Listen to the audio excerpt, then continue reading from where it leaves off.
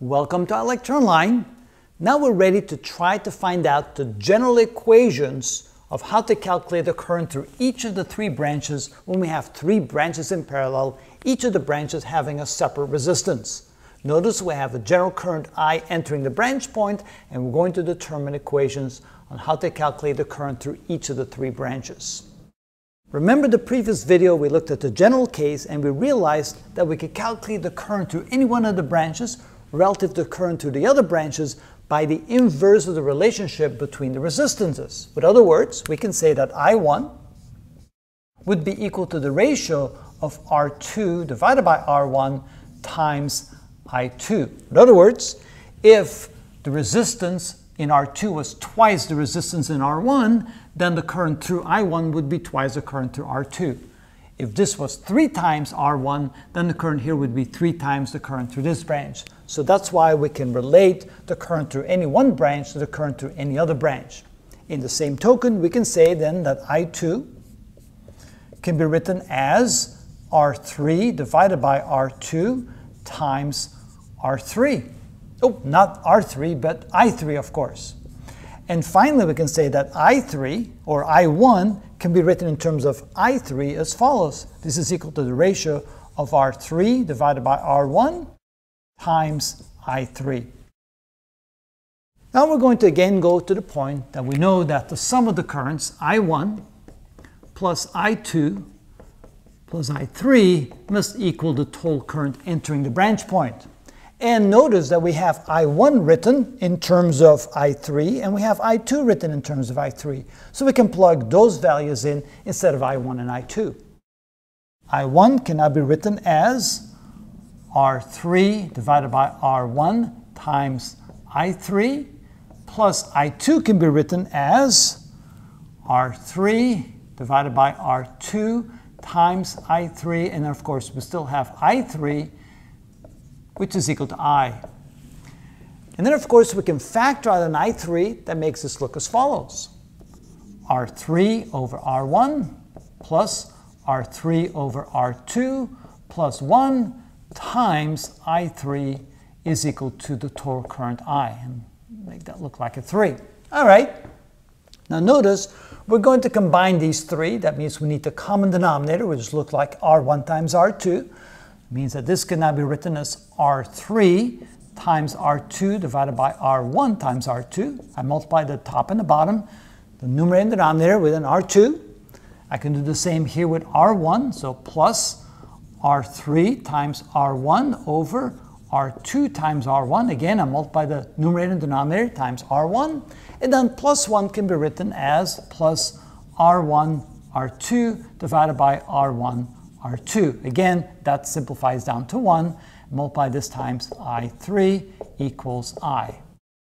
Now notice I have a common denominator for all three fractions. R1 times R2, so I can write all that over a common denominator. So this can now be written as, let's see here, and I'm going to rearrange that. I'm going to write this one first. So I'm going to write this as R1 times R2 plus R1 times R3, R1 times R3 plus R2 times R3, so there's kind of a certain order to them. So this is a 3 here, all divided by the common denominator of R1 times R2, multiply that times I3, and that will of course equal I.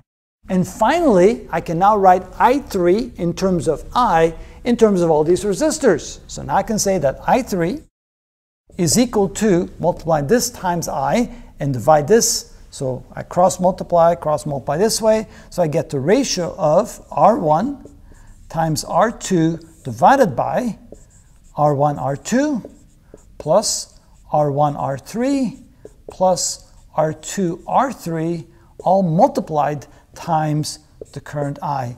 And here's our first equation that shows how we can calculate the current through branch, the third branch, in terms of all the resistors in the three branches times the total current. Now notice that the denominator will always be the same, and the numerator will be the values of the other two resistors in the other two branches. So that way we can say that I2 can now be written as, in the numerator we'll get R1 and R3.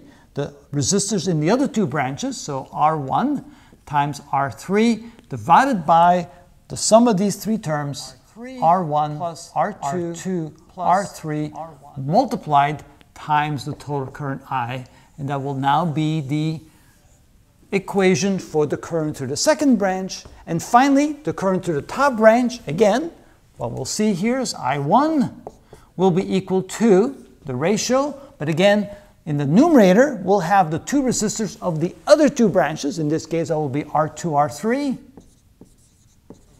divided by plus R1, R3, multiplied times the total current.